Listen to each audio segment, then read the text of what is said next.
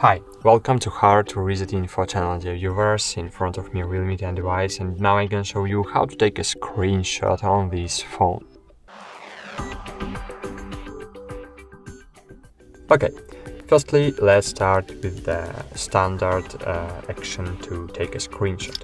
To make a screenshot of any Realme and top devices is swiping by 3 fingers from up to down on the screen. So just take your fingers and swipe from up to down. Okay, as you can see, screenshot was successfully saved into the gallery.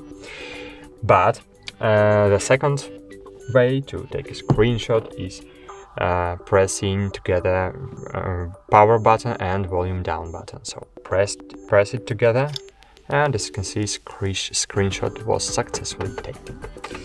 The third way to take a screenshot is the clicking on screenshot button on your control panel, but in my version of Color OS I have no this option. But if you have it, just no, it's screencast.